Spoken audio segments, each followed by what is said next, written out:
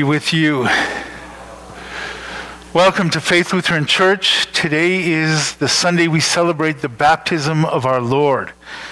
What does his baptism mean for him? And what implications does it have for us that Jesus was baptized like we are? We'll be thinking about that this morning. One birthday, Louise Crayenbill will be celebrating a birthday on the 12th of January. Lois and Lawrence Claybaum are celebrating an anniversary on the 12th of January. So let's take a moment to stand and greet each other. And if you're comfortable, wave to the camera to let people know you're here. Wave to the people in the balcony and to Eunice as we celebrate this day.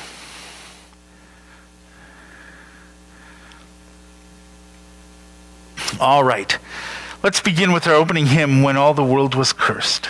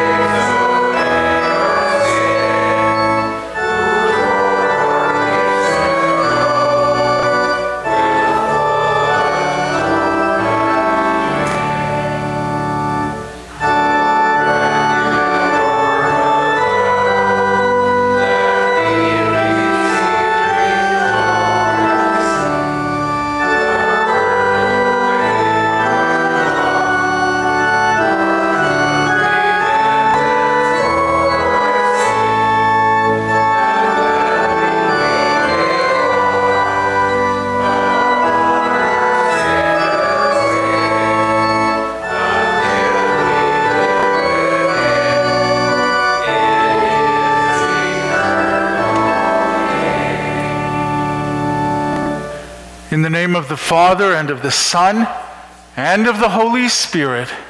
Amen. My friends in Christ, in holy baptism, each of us was baptized into the name of the Father, and of the Son, and of the Holy Spirit. In baptism, we were united with Christ.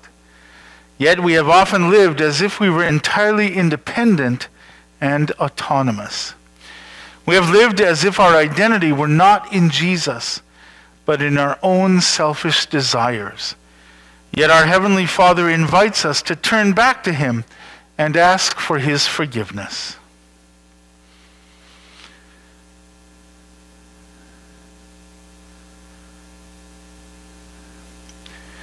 Heavenly Father, We confess that we are by nature sinful and have sinned against you in thought, word, and deed. On account of Jesus, forgive us, renew us, and unite us to your name. My friends in Christ, Almighty God in his mercy has given his Son to die and rise for you. In baptism, you were united to Christ in both his death and resurrection.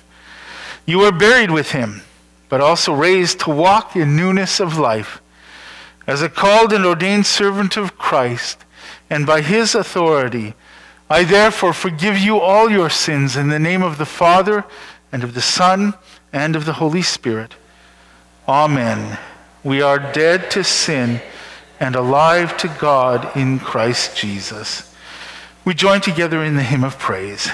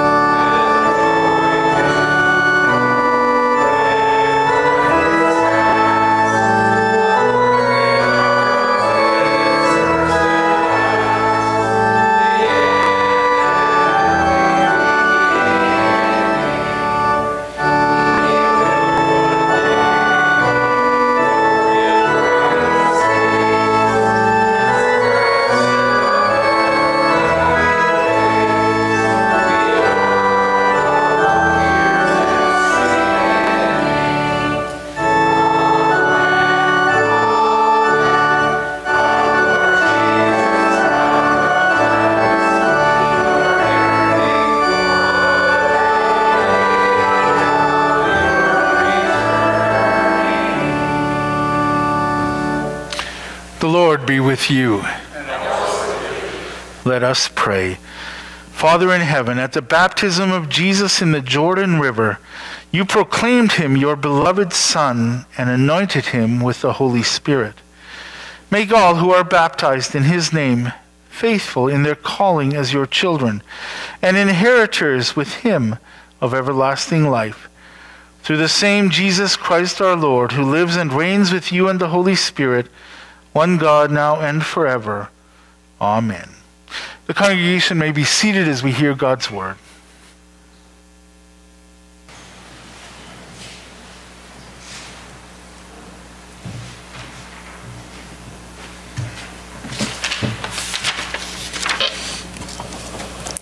The Old Testament reading is from Genesis chapter 1. In the beginning, God created the heavens and the earth. The earth was without form and void, and darkness was over the face of the deep. And the Spirit of God was hovering over the face of the waters. And God said, "Let there be light," and there was light. And God saw that the light was good, and God separated the light from the darkness. God called the light day, and the darkness he called night. And there was evening, and there was morning, the first day. This is the word of the Lord. The epistle reading is from Romans chapter 6. What shall we say then? Are we to continue in sin that grace may abound? By no means. How can we who died to sin still live in it? Do you not know that all of us who have been baptized in Christ Jesus were baptized into his death? We were buried, therefore, with him by baptism into death, in order that, just as Christ was raised from the dead by the glory of the Father, we too might walk in newness of life. For if we have been united with him in a death like his, we shall certainly be united with him in a resurrection like his. We know that our old self was crucified with him in order that the body of sin might be brought to nothing, so that we would no longer be enslaved to sin. For one who has died has been set free from sin. Now, if we have died with Christ, we believe that we will also live with him. We know that Christ, being raised from the dead, will never die again. Death no longer has dominion over him. For the death he died to sin, once for all. But the life he lives for God. So you also must consider yourselves dead to sin and alive to God in Christ Jesus. This is the word of the Lord. Please stand for the reading of the Holy Gospel. The Holy Gospel according to St. Mark, the first chapter. John appeared, baptizing in the wilderness and proclaiming a baptism of repentance for the forgiveness of sins. And all the country of Judea and all Jerusalem were going out to him and were being baptized by him in the river Jordan, confessing their sin. Now John was clothed with camel's hair and wore a leather belt around his waist and ate locusts and wild honey. And he preached, saying, "After me comes he who is mightier than I, the strap of whose sandals I am not worthy to stoop down and untie. I have baptized you with water, but he will baptize you with the Holy Spirit." In those days, Jesus came from Nazareth of Galilee and was baptized by John in the Jordan. And when he came up out of the water, immediately he saw the heavens opening and the Spirit descending on him like a dove. And a voice came from heaven, "You are my beloved Son. With you I am well pleased." This is the gospel of the Lord. Please be seated. So before we sing this hymn, I need to let you know that I had chosen this hymn because of the words. The words tell the story and the theology and the importance of why Jesus was baptized. I couldn't find another hymn that told this story any better. So I chose the hymn. The problem with the hymn is it's one of those hymns that's called a gwam for short. Those of you who know music, and especially hymnody, know what a gwam is. The word gwam, G-W-A-M, stands for great words, awful music. And I mean awful music. And so I thought, well, I'm just going to ask Eunice to play it once through so we can get the hang of it with just the melody. And then I would ask her, there's 3 verses. So then I said, Eunice, please play the melody once. And then when we sing the first and second verses, just play the melody. And then on the 3rd verse, by that time, we'll know it like we know, praise to the Lord the Almighty. And we can sing it with a full accompaniment. And I was prepared to go with that. And I was prepared then to say, send your email complaints and to me and phone me with your complaints. Don't phone Eunice. I chose this hymn. So then Eunice this morning says, but Pastor Rudy, I have an alternative hymn tune for that hymn. I said, what is it? And she told me all this before the early service. I completely forgot. And I said, you do what you are going to do, because I think what you will choose is going to be way better than anything I've got for this hymn. So sure enough, when you hear the hymn tune she's going to play for this hymn, you will thank her on the way out, because the hymn choice that I had was Guam. And so we need to, so she made me this offer. And so she's now made me an offer essentially I couldn't refuse. So when you see Eunice now, please realize she's in the same company as most mob bosses. And if you watched The Godfather ever, you know she made me this offer I couldn't refuse, and now I'm in her debt. And so I'm going to tell all of you and the people watching the video that I made this promise to her, to the people at the early service, and you are my witnesses. I'm going to take her, because she offered this, and I owe her big time, I'm going to take her out for lunch to one of her favorite places called Prairie Ink. And I'm going to buy her lunch, and I want you to witness that. And you can hold me to that. We'll just, after COVID is over, we're going to do that. Am I right? Eunice, do you have time for that? Can you make time for that? Okay, thank you. All right, I'm sorry about the personal little thing there, but trust me when I tell you, thank Eunice for picking that tune. All right, let's stand and sing our sermon hymn.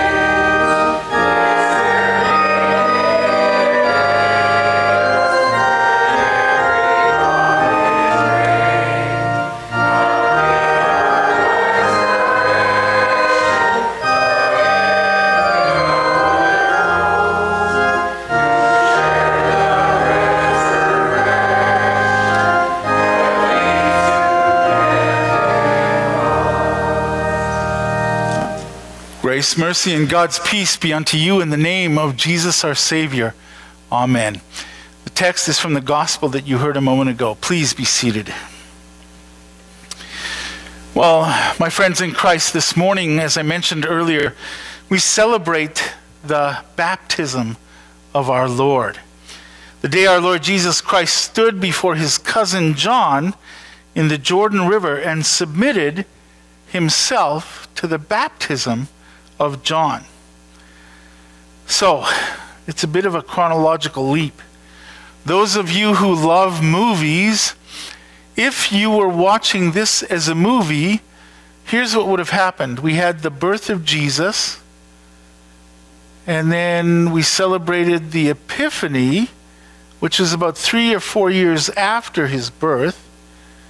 And now there would be a little note at the bottom of the screen. It would fade in.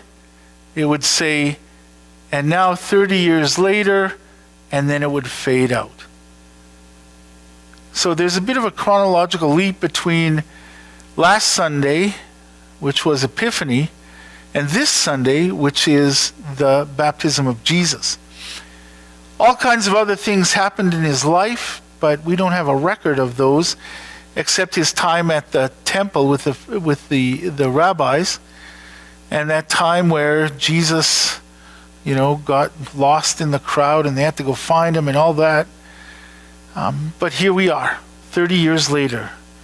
And so we get to think about Jesus in this baptism.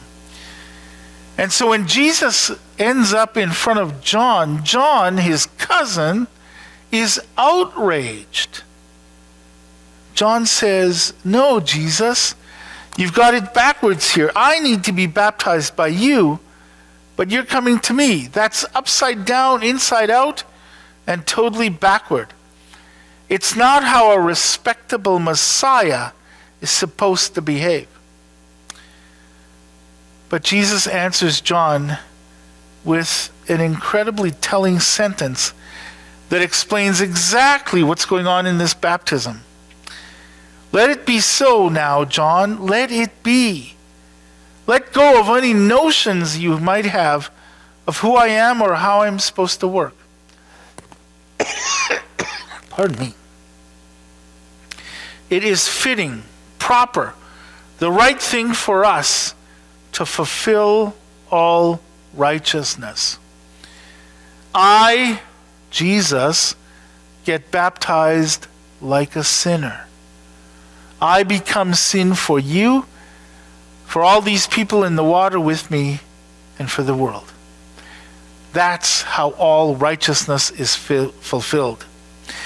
The sinless Son of God is baptized as a sinner to fulfill all righteousness. Not only to comply,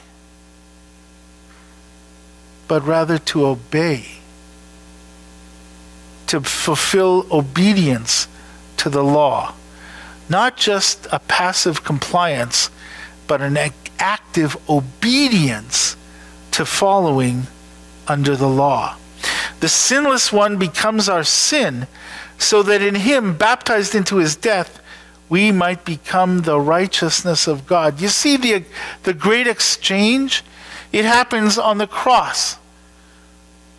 God puts on himself our sin, and from the cross flows his righteousness. And the same thing happens in baptism. God takes upon himself in Christ our sin in the water and gives to us and exchanges with us the robes of his righteousness. Our sin for his love for our sin. His baptism as a sinner among sinners takes him, and this is how it's connected to the cross of Calvary, where he dies bearing the sin of the world in his own body. For this, he is anointed with the Spirit, visibly and tangibly, and approved by the Father who sent him. This is the Father's delight. God the Father delights in his Son doing this work, that his sinless Son should stand in solidarity with sinners in order to save them. Remember when he died? The temple curtain was torn in half.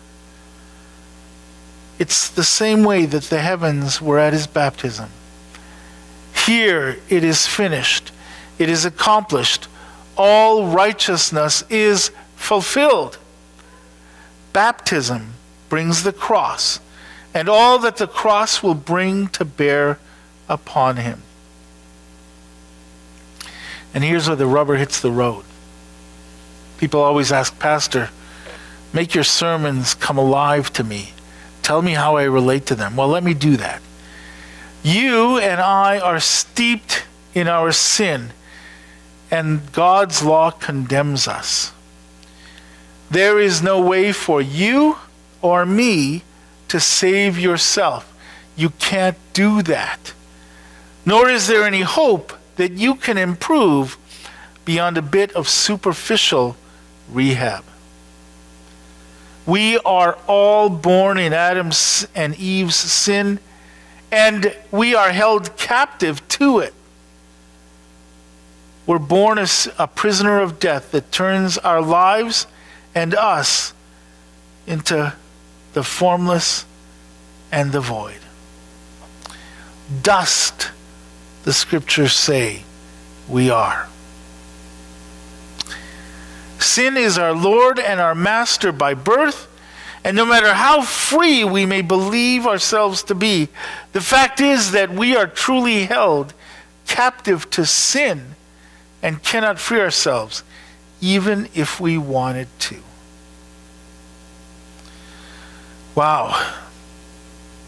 Are you depressed yet? Are you glad you came to church to hear this bad news?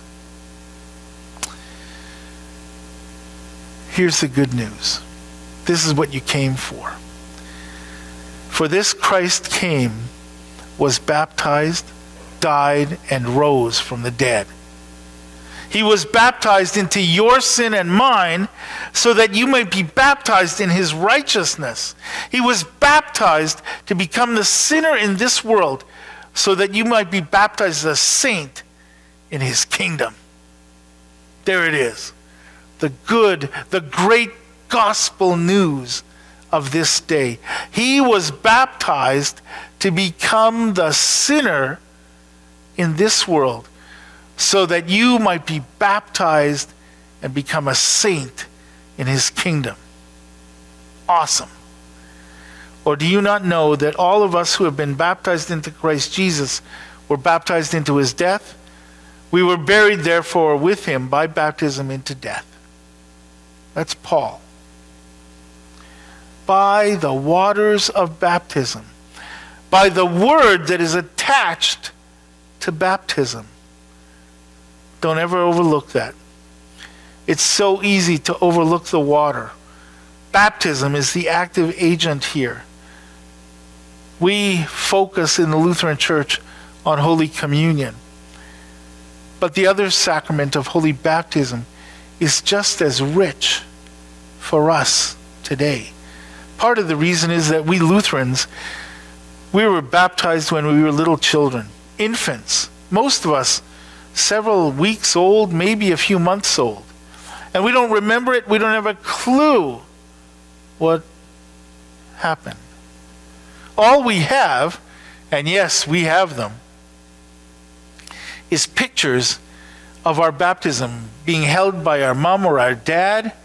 And when we review those pictures, every time, the kids always say, well, Mom and Dad, you sure wore funny clothes. And your hair was weird. Because that happened so many years ago. And every time I look at baptismal pictures, the clothes always look funny.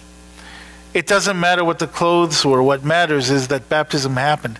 And we have witnesses and godparents who tell us that they were there on the day of your baptism. You were baptized into Christ. And anyone who says that baptism is just some symbolic religious ritual needs to run by the verse I just read. By baptism, we were joined to Jesus in his death. We were buried with him. Sin is drowned in forgiveness. Did you catch that? Sin is drowned in forgiveness. What an image that is. The pouring over water over sin unto death with forgiveness. And you, through the water and the word and the Spirit, are born anew, born from above, a new creation in Christ Jesus, so that just as Christ was raised from the dead by the glory of the Father, you too might walk in newness of life. There it is, a new life, a new creation, a new you in Jesus. Paul goes on to say that our old self, the old Eve, the old Adam, was crucified with Christ so that the body of sin might be brought to nothing. We have been declared legally dead to sin. Your baptism is the death certificate of the old Eve and Adam. I wish I had come up with that sentence. I didn't. Some other pastor with way more depth of theology than me came up with that. Let me read that again. Your baptism is the death certificate of the old Adam. As far as God is concerned, you are legally dead to sin but alive to him in Christ. Now, mind you, this is forensic, an act of God's word, a judgment laid on you, and it was declared by God, so it is. Just like when God said, let there be light, there was light. Him declaring it makes it so. Now here's the thing. Your old Adam and your old Eve, they are both very much alive. But now, they are to be daily drowned and mortified, drowned in forgiveness. And as a new person in Christ, the new you, who you really are in Christ, is to daily rise to live before God in the righteousness that God has given you in him. God declared it so by his word, and therefore it is. So you must also consider yourselves dead to sin, but alive to Christ, to God in Christ Jesus.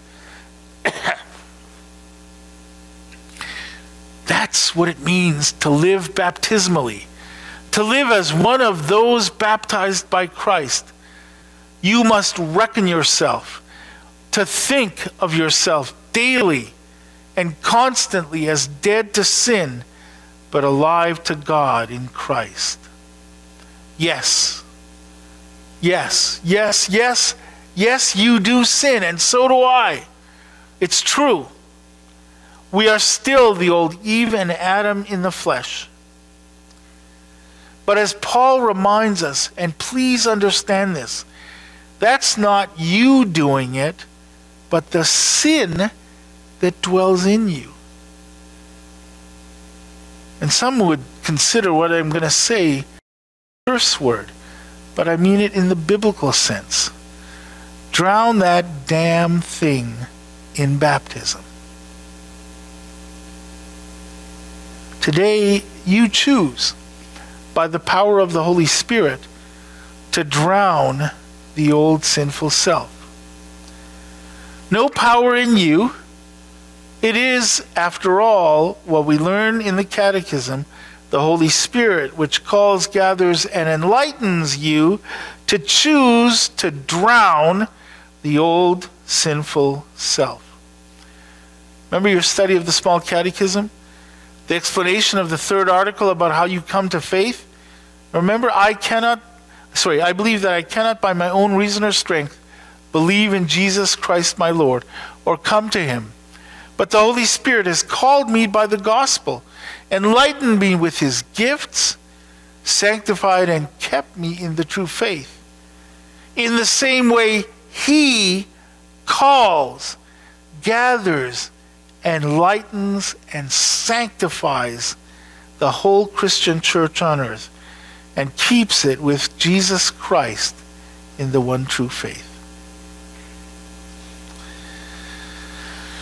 What happens when you start thinking about your sin, though? I think about my sins, my failures, the things I should have done, and the things I shouldn't have done, my sins of omission and commission. And boy, it can weigh you down. You start thinking about those things.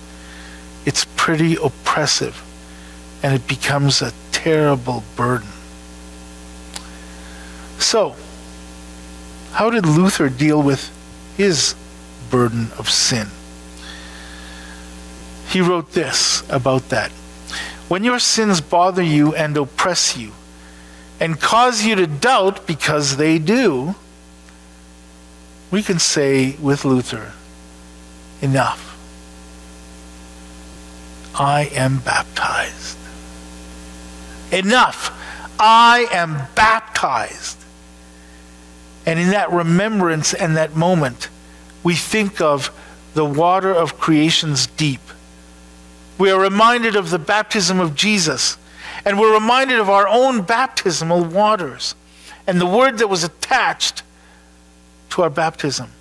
It is so easy to overlook, to diminish, to make some less of it than it actually is.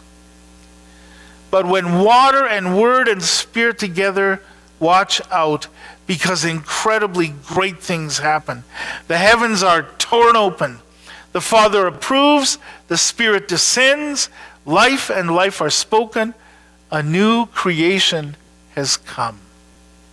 If anyone is in Christ, they are a new creation. Did you get that? You're in Christ. You are a new creation. Behold, the old is gone and the new has come. The question becomes, how do you really know for sure? How do you know you're in it? How do you know that you are in Christ? And how do you know that you have the Spirit and the Father's approval? How do you know that heaven is open to you? It's not a feeling, because feelings come and go. It is the reality, the objective truth that you are baptized into Christ. How do you know all those things are true? You are baptized in Jesus. Amen. And now the peace of God that passes all understanding will guard and keep your hearts and minds in Him forever. Amen. Let's stand as we confess our faith using the words of the Nicene Creed.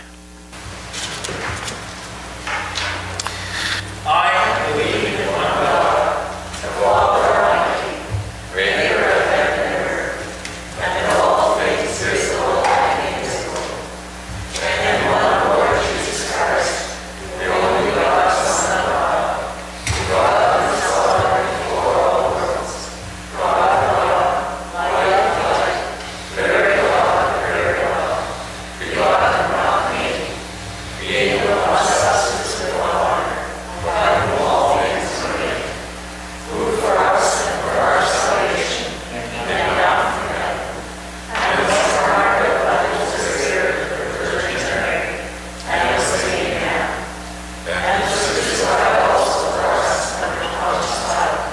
He suffered and was buried, and the third day he rose again according to the Scriptures, and ascended into heaven, and sits at the right hand of the Father.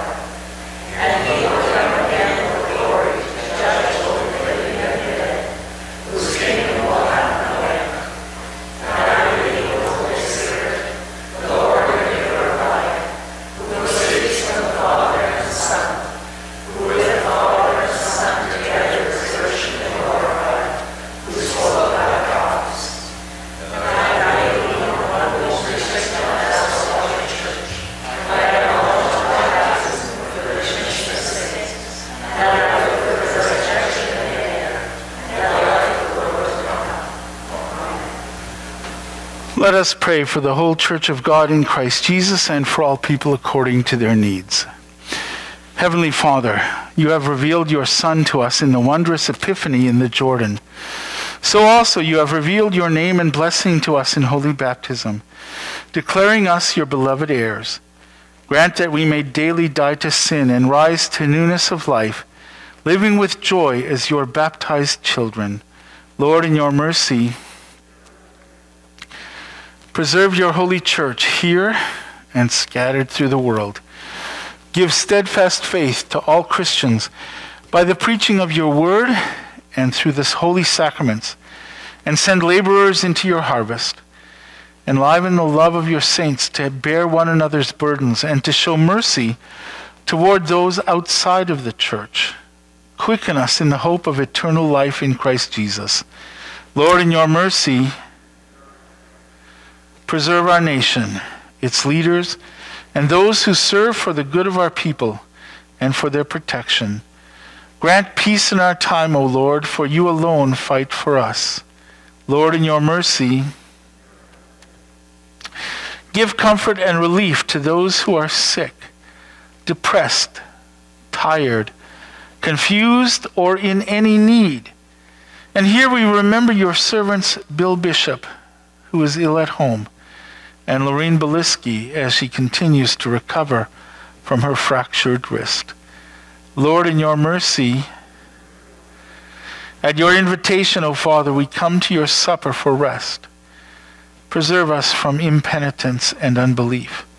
Cleanse us from all unrighteousness and clothe us with the righteousness purchased with your Son's blood. Lord, in your mercy, Lord God, Heavenly Father, you manifested yourself with the Holy Spirit in the fullness of grace at the baptism of your dear Son, and with your voice directed us to him who has borne our sins, that we might receive grace and the remission of sins. Keep us, we beseech you, in the true faith. Since we have been baptized in accordance with your command and the example of your dear Son, we pray you to strengthen our faith by your Holy Spirit and lead us to everlasting life and salvation through the same Jesus Christ, your Son, our Lord, who lives and reigns with you and the Holy Spirit, one God, now and forever. Amen.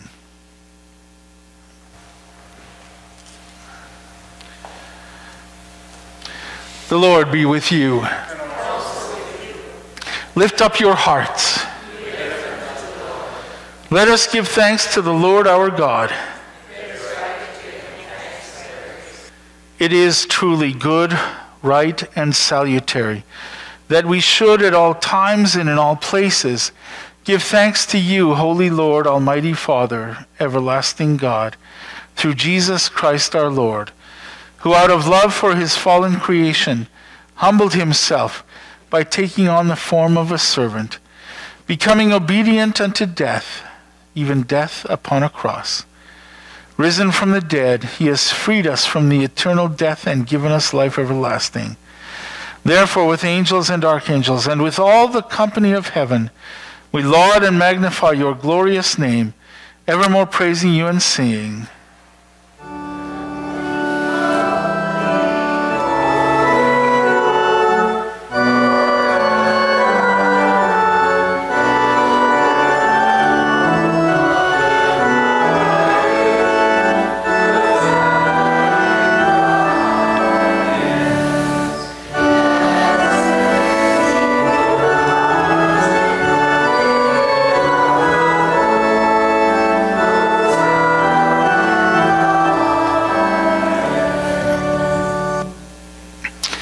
Our Lord and Savior Jesus Christ, on the same night when he was betrayed, took bread. And when he had given thanks, he broke it and gave it to his disciples and said, "Take and eat. This is my body, which is given for you. Do this in remembrance of me." In the same way also, he took the cup after supper, and when he had given thanks, he gave it to his disciples and said, "Take and drink, all of you. This cup is the New Testament in my blood, which is given and shed for you for the forgiveness of sins. This do as often as you drink it in remembrance of me." Our Father, who art in heaven, hallowed be thy name. Thy kingdom come, thy will be done on earth as it is in heaven. Give us this day our daily bread, and forgive us our trespasses, as we forgive those who trespass against us. And lead us not into temptation, but deliver us from evil. For thine is the kingdom, the power, and glory, forever and ever. Amen. We join together in the Agnus Dei.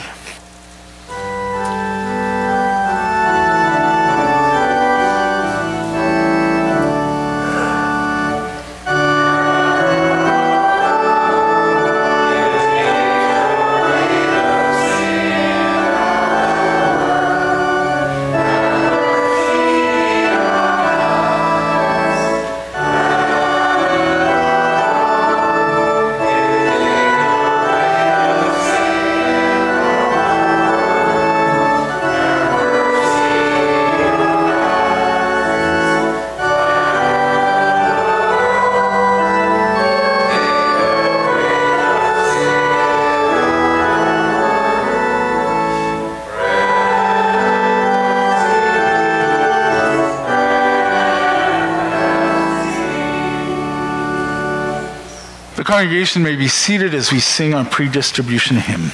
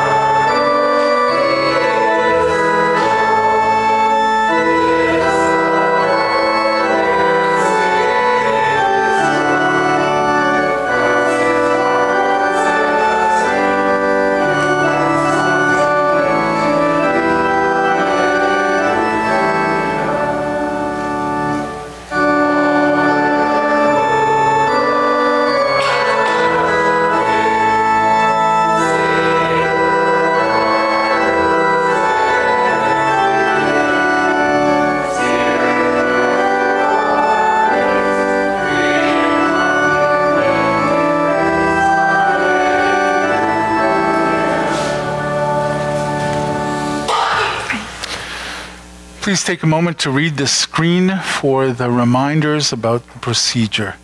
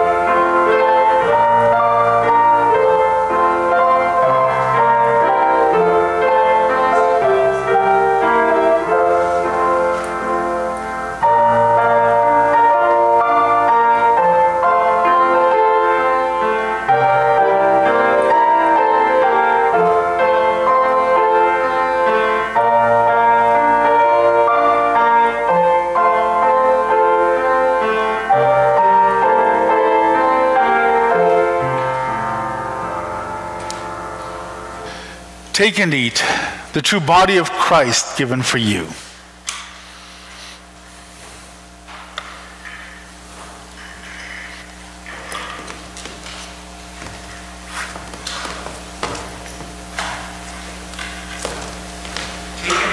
The blood of Christ given for you.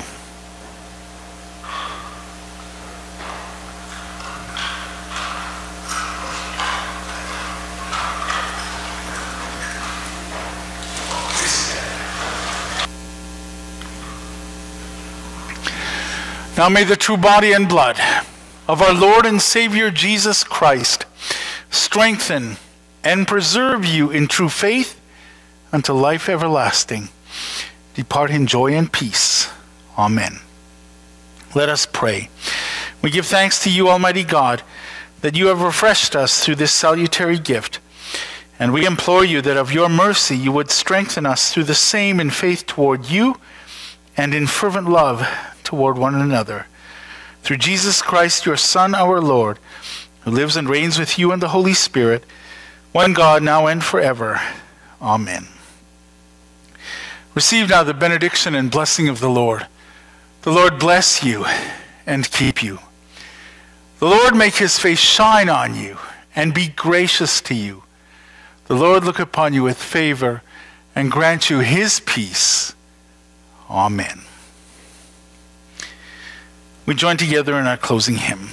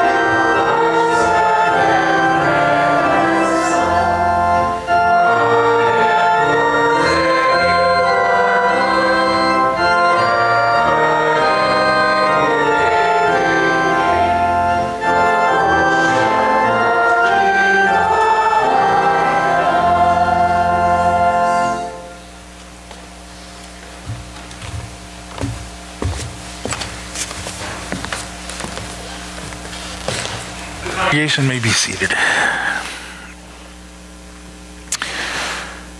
So once again, we want to welcome all of you to our worship service, and again extend a hearty welcome to those, and thank you to those who are watching the video. How many of you remember a game show called Who Wants to Be a Millionaire? Remember that? Okay, so in that game, there were 3 options. If you didn't know the answer, you were able to poll the audience. You could call a friend, and I don't remember they removed 2 answers or whatever it was. But I'm thinking about the phone a friend option. So what we want to do at Faith is this morning, and for several weeks already, we've made a PDF available of the directory of the church. Names, addresses, phone numbers, emails, cell numbers, those kind of things. We've printed out a number of copies. You can pick one up, one per family, please. So that we want to invite you to phone a friend. Somebody you know from the church, or heck, maybe even somebody you don't know. Just to keep in touch with them socially. You never know what a difference you will make by calling somebody just out of the blue. It's really important to do that in these times. So that's available now. And then speaking of those kind of things, we want to be able to help our people, especially our seniors. We always have, before COVID, we had the seniors' luncheons. Everybody would gather in the narthex. We'd have a wonderful meal and a lot of time for socializing. We want to do that via Zoom. There are instructions in the bulletin for the 21st of January where we're going to have a Zoom call for our seniors. More instruction later. Dennis, I want to call on you for your announcement, please.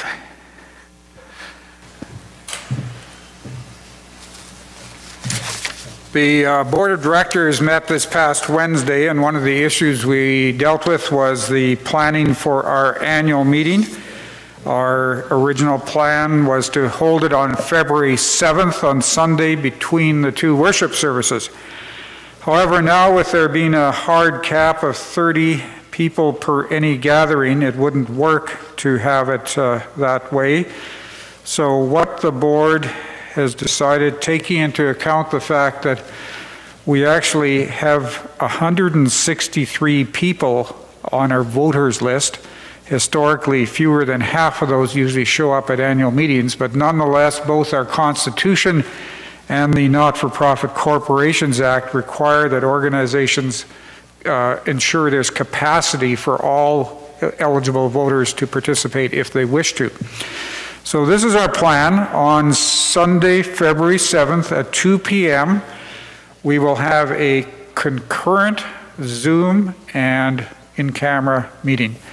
Almost all organizations are holding their entire annual meetings by Zoom, and we do hope that a very high percentage of our members will be able to do that. We are going to organize and present some educational activities that help people understand how to use Zoom if you haven't yet used it. It's really quite easy. It's very much like FaceTime or Skype or things you might have already used for interaction with your kids or grandkids. So then at 2 p.m. we will commence the Zoom meeting, and at that time we will allow 30 people to gather here for an in-person meeting. So in order to protect the space for people who quite genuinely don't own a computer or an iPad or a cell phone, we would ask everybody who does have such a device to try and learn how to use it before the 7th, and then the people who don't have that device will be physically present here. There are a written explanation of that on the table. Please pick up one as you go. Mark your calendar for February 7th at 2 p.m. Thank you.